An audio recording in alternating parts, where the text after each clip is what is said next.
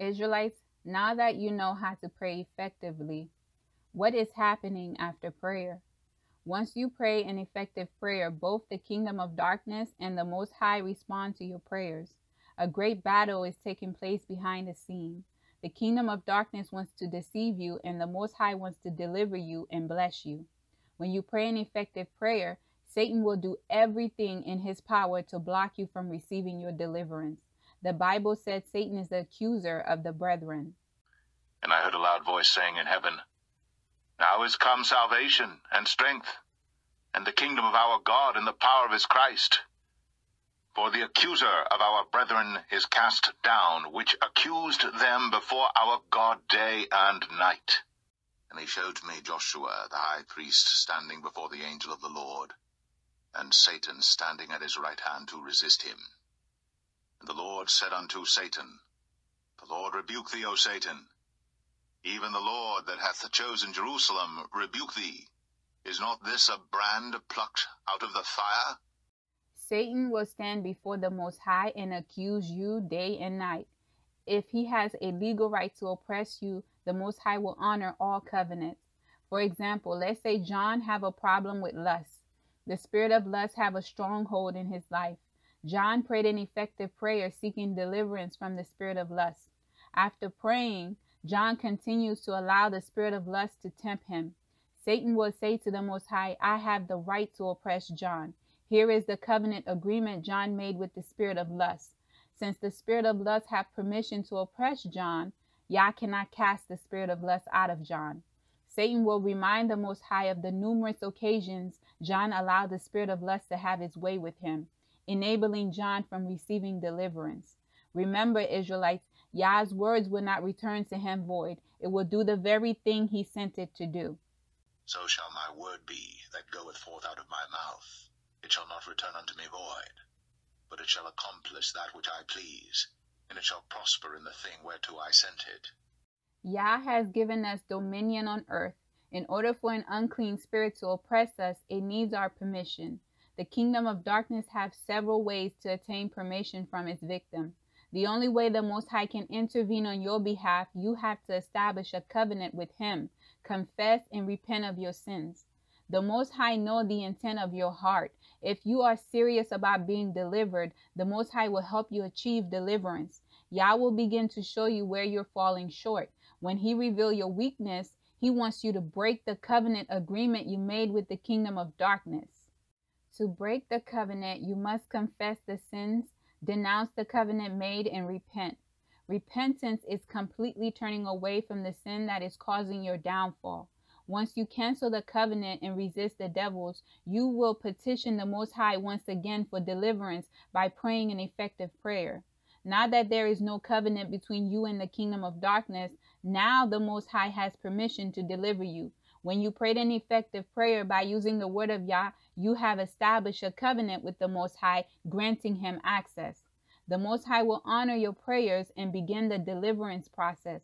When you are aligned with the Most High, he will bless you. The scriptures reveal to us no good thing will he withhold from them that walk uprightly. "For the Lord God is a sun and shield. The Lord will give grace and glory. No good thing will he withhold from them that walk uprightly." After you pray an effective prayer, know that Satan will stand before the Most High to accuse you. Make sure you examine yourself and denounce every single covenant you made with the kingdom of darkness. Even if the covenant was made many years ago, denounce and cancel it. Israelites, everything the Most High is going to do for you, he has already done. Now that you have aligned yourself with the word of Yah, and Yah can now release the blessings to you, praying an effective prayer is like withdrawing your blessings from the heavenly places to manifest in the physical realm. When you pray an effective prayer, Yah responds by sending his angels to give you the answer. The Holy Spirit that dwells in you will begin to prompt you of the affairs of the Most High. Your dreams will begin to increase. If there are any barriers holding your blessings, the Most High will show you what they are. Yah wants you to deal with those barriers before he can release the blessings to you. What you have to do, Israelites, is use discernment to follow the instructions of the Most High coming from the Holy Spirit. For example, let's say you prayed and asked the Most High for a mate. You begin to have dreams of you getting married or starting a relationship. You have to discern if the dream stems from the Most High or the kingdom of darkness. When you pray an effective prayer and Yah decides to release the blessings to you, Satan will try to challenge the blessing and find a way to intercept that blessing. Satan is an impersonator. He will imitate everything the Most High does to deceive you. This is when the counterfeits will start to appear. If you're asking the Most High for a mate, Satan will send several imitators to deceive you. The woman that was out of your league will begin to like you. The good-looking man that never paid attention to you will begin to come in the dozens. Israelites, you better do as the scriptures state. Test their spirit to see if they're of Yah. Beloved, believe not every spirit, but try the spirits whether they are of God, because many false prophets are gone out into the world. In due time, their behavior will reveal the kind of fruits they are producing. Do not ignore the red flags. If you do, you will be miserable. The marriage covenant is binding. Until death do you part. Do you want to be miserable until your mate die? This is why it is important that you know the voice of the Most High. After an effective prayer is prayed, a lot is happening behind the scene. The reason I started this series with the voice of Yah, it is important that you know his voice, because when he is speaking and responding to your prayers, you have to be able to understand what he is saying to you. If you do not know his voice, you will conclude Yah did not hear you and he did not answer your prayer. In addition, you will begin to believe your prayers was ineffective. Israelites, it is important that you learn our Elohim's voice so you can receive his instructions on how to claim the blessings he has released to you. What happens after a prayer, the Most High will release the blessings to you if you are aligned and ready to receive.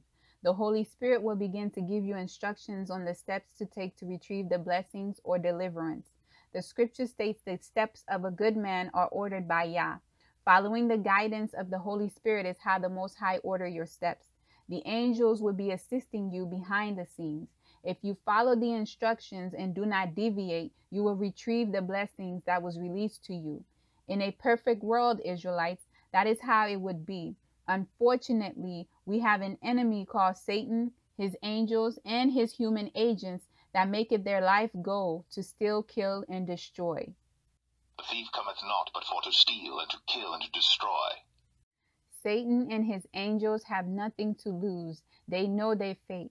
They want to make your life as difficult as they possibly can. They will try to find ways to challenge the blessings to steal it from you. Satan will not sit around and watch you be blessed. Satan will do everything that he can to block you from receiving those blessings. This is why it is important that you use discernment, Israelites. After an effective prayer is prayed, Satan will use all of his methods to try to steal your blessings and stop you from being delivered. Satan will use his human agents, unclean spirits, and his fallen angels. The unclean spirits that call you their house is not going to sit around and allow you to evict them out of their house. They will fight you and make it difficult for you to retrieve the blessing and maintain your deliverance. Without you, they cannot manifest their will in the physical realm. They will fight to maintain their influence over your life. The scriptures reveal to us in the Gospels of Matthew what happens when an unclean spirit is cast out of a person. When the unclean spirit is gone out of a man, he walketh through dry places seeking rest, and findeth none. Then he saith, I will return into my house from whence I came out. And when he is come, he findeth it empty, swept, and garnished. Then goeth he, and taketh with himself 7 other spirits more wicked than himself, and they enter in and dwell there. And the last state of that man is worse than the first. Even so shall it be also unto this wicked generation. Do not be afraid if you notice you have desires to indulge in habits that you believe the Most High delivered you. The unclean spirits hiding behind those habits is tempting you to reestablish a covenant. The demons want you to believe Yah did not answer you and delivered you. Israelites, it is important after an effective prayer, you guard your mind. The kingdom of darkness will bombard your mind with all kinds of negativity. They will say your prayers did not work, you do not know how to pray, make you become impatient with Yah's timing, make you believe they were not cast out by repeatedly tempting you. They will give you all kinds of negative thoughts to confuse you. They will give you thoughts that will make you challenge the power and sovereignty of the Most High. The scriptures instruct us to cast down every imaginations that rise against the knowledge of Yah. Casting down imaginations and every high thing that exalteth itself against the knowledge of God, and bringing into captivity every thought to the obedience of Christ. Israelites, you must shut down those thoughts and counter the negative thoughts with praise and worship. Read the word of Yah to deepen your faith. In addition, pray against those negative thoughts. Satan has his satanic pastors, teachers, prophets, evangelists, and many other leaders in the pulpit every Sunday or the Sabbath to talk about the same thing repeatedly to keep you ignorant. Being ignorant to the devices the kingdom of darkness use against you do not exempt you from being attacked. Israelites, the scripture said, my people are destroyed for a lack of knowledge. My people are destroyed for lack of knowledge, because thou hast rejected knowledge. I will also reject thee, that thou shalt be no priest to me. Seeing that thou hast forgotten the law of thy God, I will also forget thy children. Did you hear the scripture? Yah did not say sin destroyed his people. The scripture said, my people are destroyed for a lack of knowledge. The scripture also said Yah's people reject knowledge. Since you reject knowledge, Yah will reject you. Knowledge is important, Israelites. Without it, you will remain defeated. The reason to why sin will not destroy you, but a lack of knowledge will. Sin is the end result of your ignorance. The fact that you do not know the consequences of sin is death. That is what destroyed you. For the wages of sin is death, but the gift of God is eternal life through Jesus Christ our Lord. For example, let's say Tracy decided to give into her lustful flesh desire and fornicate with the man she barely knew. As a result to fornicating with the man, she ended up with a deadly STD. Fornicating with the man she barely knew did not destroy her. The fact that Tracy did not know the man had an STD, that is what destroyed her. Tracy's lack of knowledge of knowing his status destroyed her life. If she had the knowledge of his status prior to fornicating, that knowledge would have saved her life and prevent Tracy from catching a deadly STD. The scriptures state, through knowledge will the just be delivered. But through knowledge shall the just be delivered. The scriptures state, through knowledge will the just be delivered. It did not say through repentance, but knowledge. Israelites, if knowledge would deliver you, it would make sense to inquire as much knowledge as you possibly can to live. Too many Israelites are being destroyed for a lack of knowledge. Satan knows that you do not have the knowledge that you need to fight him properly. He used that against you. The kingdom of darkness through your dreams is defeating a lot of you. Since the Christian church never spoke to you about the spirit realm, you lack this knowledge, and as a result, you are perishing. Nobody is going to fight for you if you want to be delivered. This is something you have to do. Inquire the knowledge needed to achieve your goals. After you pray an effective prayer and you begin to have dreams, many people mistake the dreams that stems from Satan are from Yah. They establish covenants with the kingdom of darkness. Most Israelites lack knowledge on how to interpret the symbols given to them in their dreams. Satan used their ignorance against them and successfully delayed their deliverance. Get wisdom, Israelites. Wisdom is the principal thing, therefore get wisdom, and with all thy getting, get understanding. Once you acquire the knowledge needed, you will no longer be destroyed. You will use the knowledge gained to combat your enemies. No one will be able to stop you from elevating spiritually. You will be going from glory to glory to glory. If you've been listening and learning from this series, you are gaining the knowledge needed to properly fight and live. Do not despise knowledge, Israelites, nor the person Yah is using as the mouthpiece to give you understanding. The Israelite community seems to have a problem with Yah using women to bring forth his instruction to his people at this time. Do not let Satan deceive you. Satan is only telling you there is a problem to prevent you from getting the information needed to fight him properly. But this is that which was spoken by the prophet to Joel. And it shall come to pass, in the last days, saith God, I will pour out of my spirit upon all flesh, And your sons and your daughters shall prophesy, and your young men shall see visions, and your old men shall dream dreams. And on my servants and on my handmaidens I will pour out in those days of my Spirit, and they shall prophesy. Israelites, after you pray an effective prayer, do not give up. If your situation appears to be getting worse, that is the kingdom of darkness fighting you back. They will try to discourage you to give up. Keep fighting and stand firm. Trust your Elohim. While you are waiting for the Most High to deliver you, praise the Most High and worship the Most High in the middle of your affliction. By worshiping and praising the Most High, you will confuse your enemies. You will also gain the strength you need to continue to fight. You are building up your spirit, and your faith in the Most High will increase. Continue to pray. Saturate your prayers with the scriptures and establish multiple covenants with the Most High. The scriptures instruct us to pray all kinds of prayers in the Spirit. Praying always with all prayer and supplication in the Spirit, and watching thereunto with all perseverance and supplication for all saints.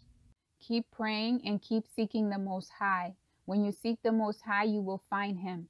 Believe the Most High for everything you're asking. Do not let doubt hold you back from receiving what you want. Therefore I say unto you, what things soever ye desire, when ye pray, believe that ye receive them, and ye shall have them. Remember, the Most High will grant you the desires of your heart. Trust the Most High's timing. If you miss your season, ask the Most High to realign you to retrieve what is rightfully yours. Make sure you pay attention to what is happening around you. Be alert. Not knowing what to do after a prayer can result in unanswered prayers and you unconsciously canceling your prayers. Israelites, give Yah time to show you His glory. But we all, with open face, beholding as in a glass the glory of the Lord, are changed into the same image from glory to glory, even as by the Spirit of the Lord.